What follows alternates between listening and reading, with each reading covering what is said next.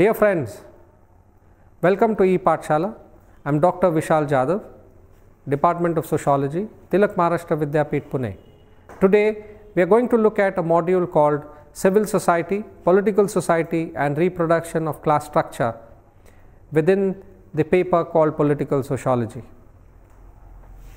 As the name suggests, we are going to look at how class is reproduced in a capitalist society and what is the role of the civil society in forging a kind of an ideology that brings about self-repression, and what is the role of political society in trying to emancipate the masses from this kind of deprivation. Early liberal thought on civil society and political society. Among the 17th century philosophers, Locke's conception of civil and political society follows from the theory of social contract, which lays out the principle of individuals forsaking some of their liberties to the sovereign state in return of protection of their liberties. This move from natural social order, where individuals defend their own person and property, to a system where consented upon authorities establish and enforce the rule of law, gives birth to civil society. This civil society, made up of consenting individuals, is at odds with monarchy. Unlike Locke, Rousseau sees the early period of state of nature as romantic age of peace and absence of possessions. As societies get established, contestations over property require the rule of law.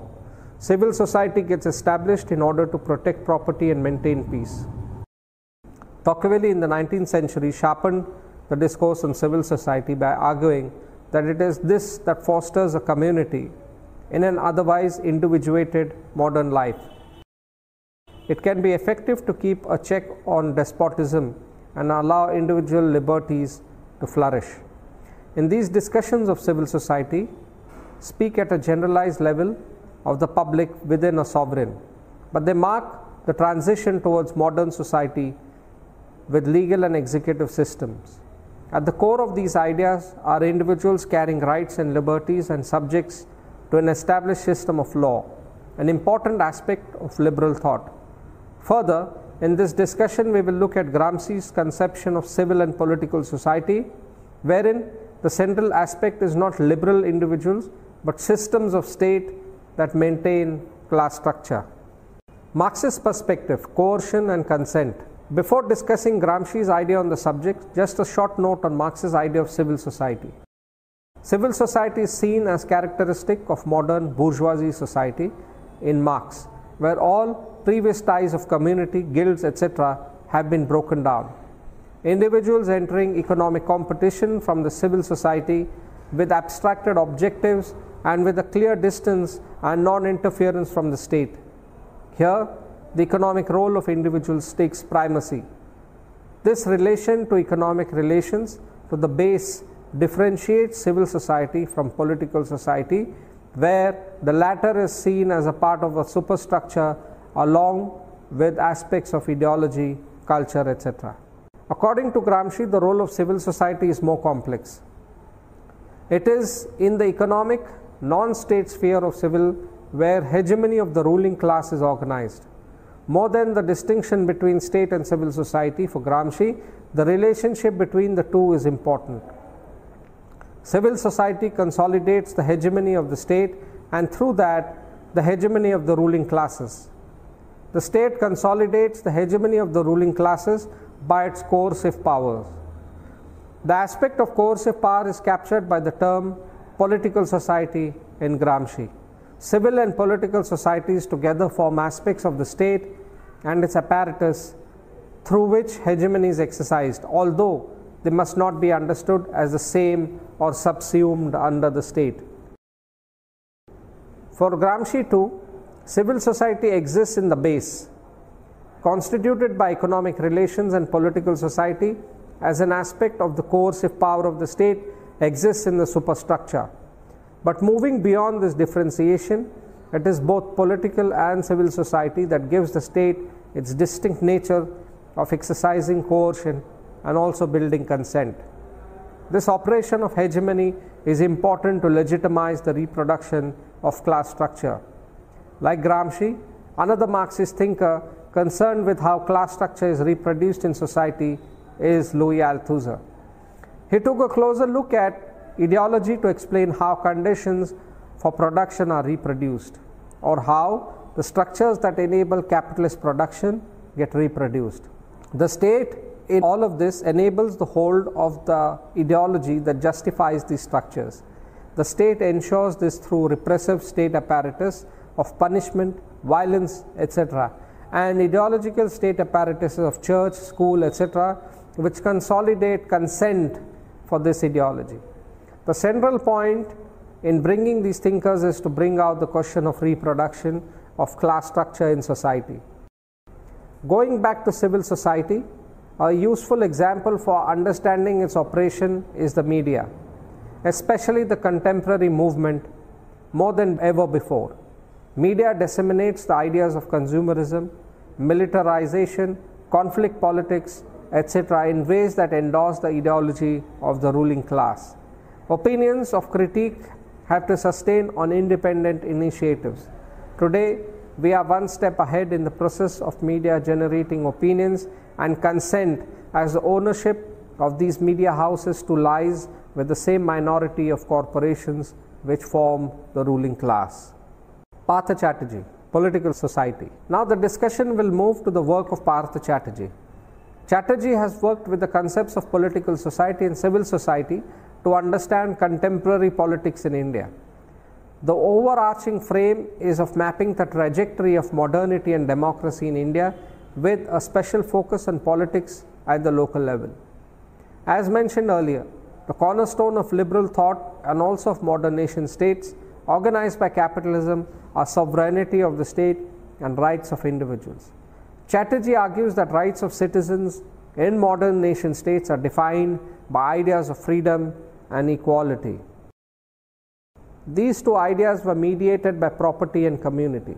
While property addressed questions of freedom and equality among individuals, the community was to address these questions at a collective level. Property and community defined the conceptual parameters within which the political discourse of capital proclaiming liberty and equality could flourish. The civil society, individuated by such citizens, was to check absolutism and help society progress from pre-modern ideologies, especially on the question of transition to capitalism in non-Western world. Even from a Marxist perspective, the role of civil society in advancement towards modernity and protection of freedom and community was recognized. Chatterjee, however, brings out the distinction between citizens and populations. While citizens are the theoretical category of right-bearing individuals who participate in the activities of the state, populations are governed vast groups of classifiable people who are provided welfare by governmental tools, which are also vast networks of surveillance. This shift, which is borrowed from Foucault, marks the trajectory of the 20th century, where participatory citizenship has been replaced by technologies of governing. What effect does this have on democratic politics? It is here that the distinction between civil society and political society becomes relevant.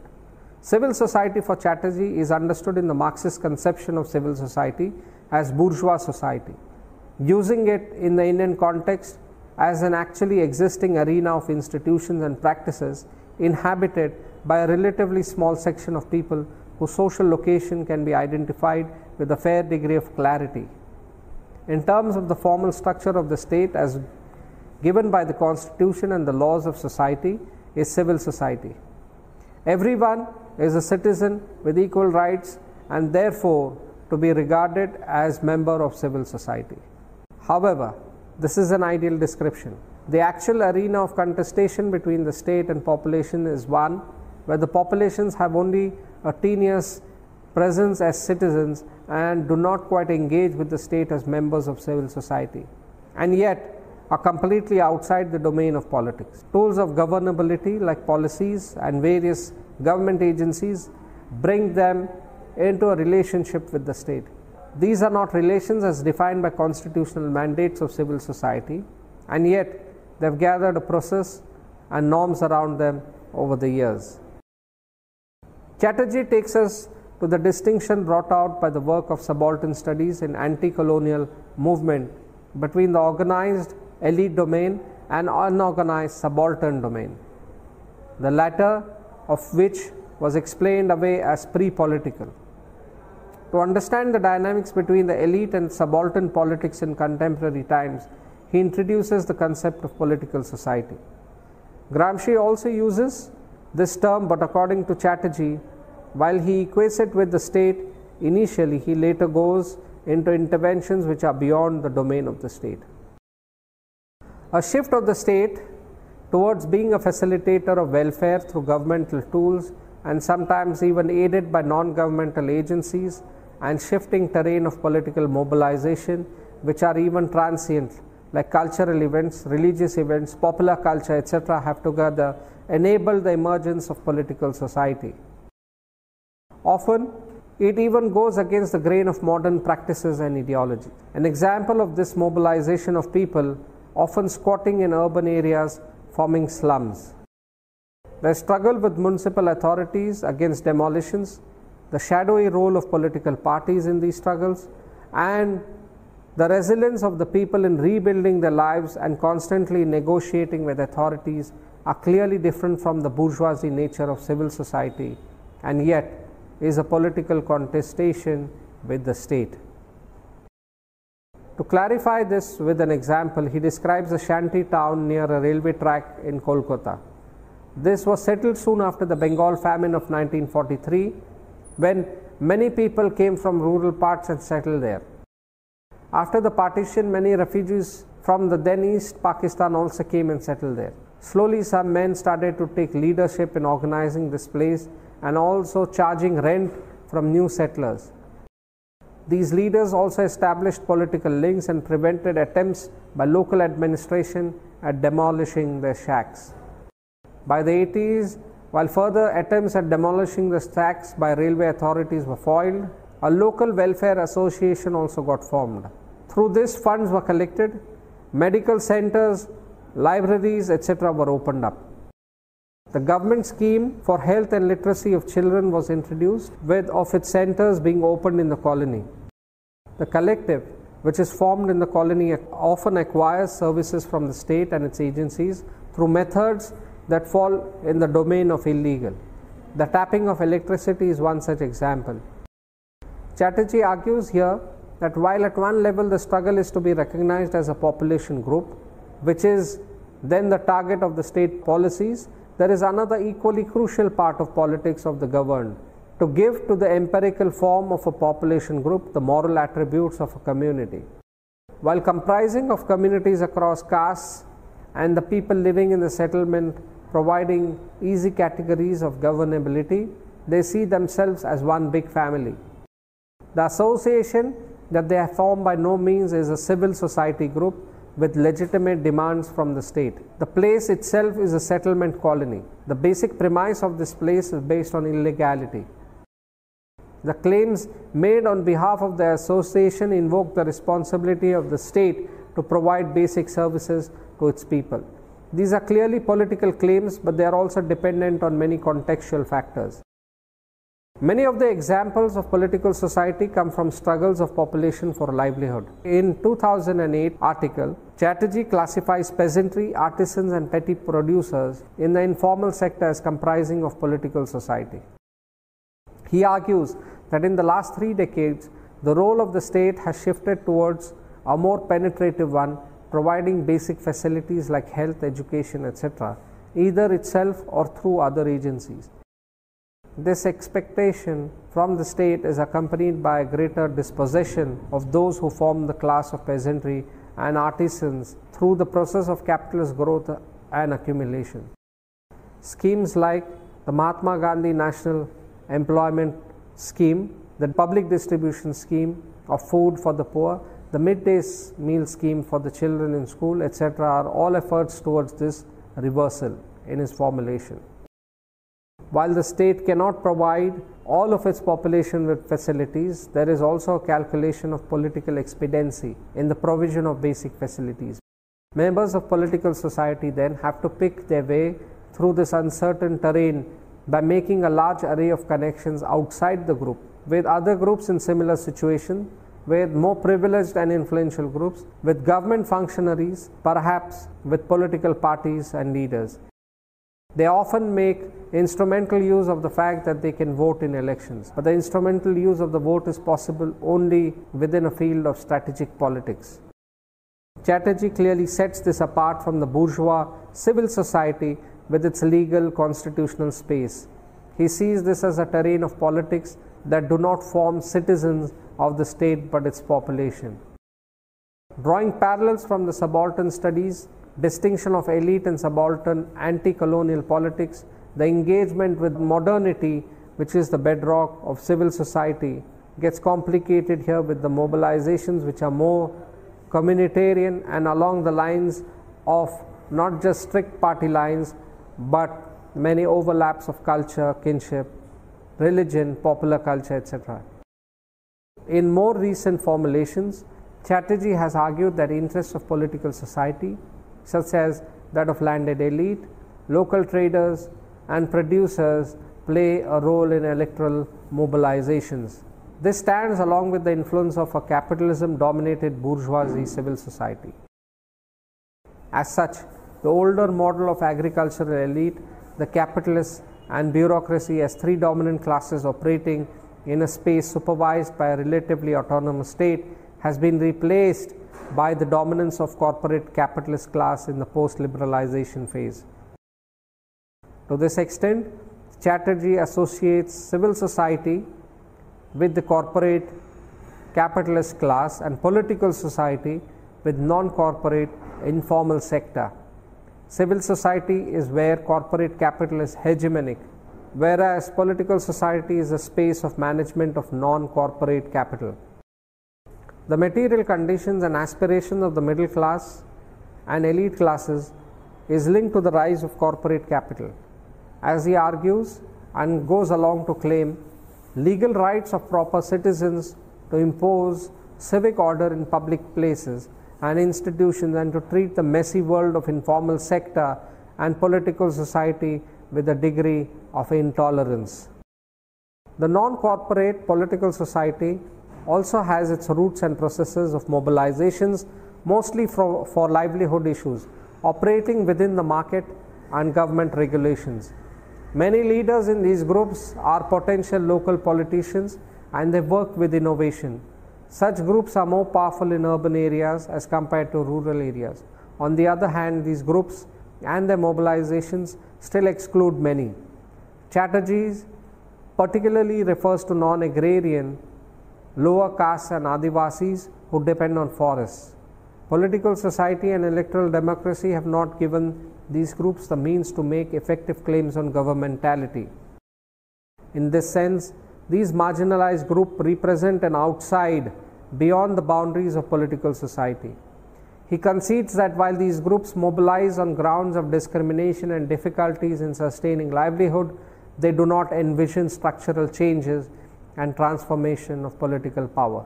The only group that is envisioning transformation is the capitalist class, to which other must respond as they move from stagnation to uninhibited accumulation. To summarize, in contemporary India, civil society and political society are bound by the logic of the state reversing capitalist growth and accumulation by means of social sector expenditure, through which the state partially sustains the livelihood of the poor and the overall system of capitalist accumulation is negotiated and maintained. Critique of Chatterjee's formulation of political society.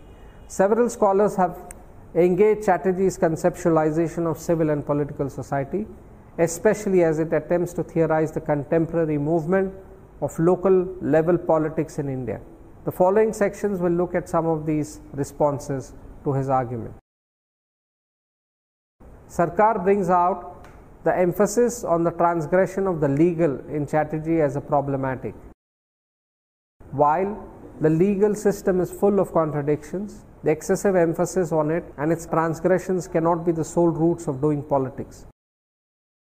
This extends into the emphasis on legal and statist categories of understanding in Chatterjee. It is only in negotiations with the state that the terrain of civil or political society is recognized, whereas the emphasis of the Foucauldian perspective, governmentality, is also as much about the self and subjectivity in this negotiation. Also, the arguments towards political society do not look at people's resistance which have taken a legal route and yet move towards states' guarantees of livelihoods, the dignity as in the case of legislations like the Mahatma Gandhi National Rural Employment Scheme, RTI, etc. Bhaviskar and Sundar problematize the oppositional categories set up by Chatterjee as in corporate, non-corporate, civil society, political society, etc. In the case of accumulation of capital, the interlinkages between corporate and mercantile instead of non-corporate capital is not one of opposition but mutual support. In fact, particularly in the sector of welfare measure for agriculture, much of the use of resources is directed towards the market by local agents, even if it crushes the small subsistence farmers. Bhaviskar and Sundar take most strongly to the opposition of civil and political society, wherein the former is argued to be working in the terrain of civil mechanisms, rights and legality. Political society is imagined to be negotiating with law, flourishing in a messy terrain of illegality. They argue that it is in fact the bourgeoisie civil society emerging from the capitalist class which flouted laws, taken advantage of established systems, resorted to violence and engaged in most uncivil practices. Examples from Singur, where the state government evicted peasants to allow Tata Motors to establish a production plant. When the peasants resisted, they were beaten up, raped and killed. Militarization in the Adivasi regions of central India for extraction of natural resources, and several others reveal the illegality of the capitalist class and the state's endorsement of it. They argue for a more complex history of the growth of corporate capitalism in India. Shah critiques Chatterjee at many levels. He expresses his discontent at the use of class as a central axis of power by Chatterjee, when it is fairly established in Marxist tradition that caste is an equally potent axis of power. Caste, region, ethnicity, religion, etc. have been grounds of mobilization in the same period that Chatterjee is looking at. While these aspects find mention in his work, they do not measure up as fault lines along which analysis is built. Similarly, the peasantry in his work is an undifferentiated mass, when in fact the agrarian sector has been highly stratified during and even before the colonial period. Here too, caste has been an important factor of material stratification. The subsistence, self-sufficient agriculture that Chatterjee talks about, which has changed a few decades ago according to him, has in fact not existed in this simplistic fashion for a really long time now. Shah traces social sector expenditure as a phenomena which has taken roots much before the liberalization period. In fact, the unrest of the 80s had prompted the Indira Gandhi government to take many steps towards welfare measures for the poor. If anything, the state has abdicated itself from the responsibilities as visible in the intensification of non-state actors-led programs in rural areas, those spaces where the state needs to intervene most urgently. Finally, John and Deshpande point out the lack of engagement with the text on growth of capitalism in agriculture, wherein processes of accumulation have not generated the results that older conceptualizations of capitalist accumulations assume. Unlike Shah, they find programs like MNREGS afterthoughts posed on the agenda electoral compulsion.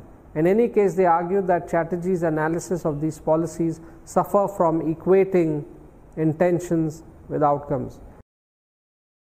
The need to reverse the processes of accumulation by schemes for the poor might be conceived as such, but they are not working out in that way on the ground. They take up Chatterjee's argument of lack of transition or transformation as perceived by political society groups. They wish to know the implication of the lack of these narratives, and or are they being written in different scripts, for example, the aspirational move to urban areas by rural youth. They contend that although the explication of the political society theory is based on thin description of urban poor, the rural poor is dealt with really broad strokes. Further, the exclusion of the people from political society is only briefly mentioned. What would be important in this perspective is an analysis of the processes through which this exclusion happens. Also, this exclusion is not a monolith in their opinion and needs further probing. In this regard, the struggle of Adivasis and also the Maoists in some of the most naturally abundant regions which have seen worst forms of primitive accumulation and state repression could be a shadow zone that needs more probing. A similar shadow zone is migration of Adivasi girls, women to urban areas to find jobs as domestic workers. The nature of their work, which is isolated and framed in ideas of servitude, leaves them out of the mobilization of political society. The exclusion of Muslims in the contemporary situation, where they are being pushed out of a mainstream politics by alienation and deprivation, is yet another set of experiences of a group which are not articulated in the way Chatterjee imagines political society.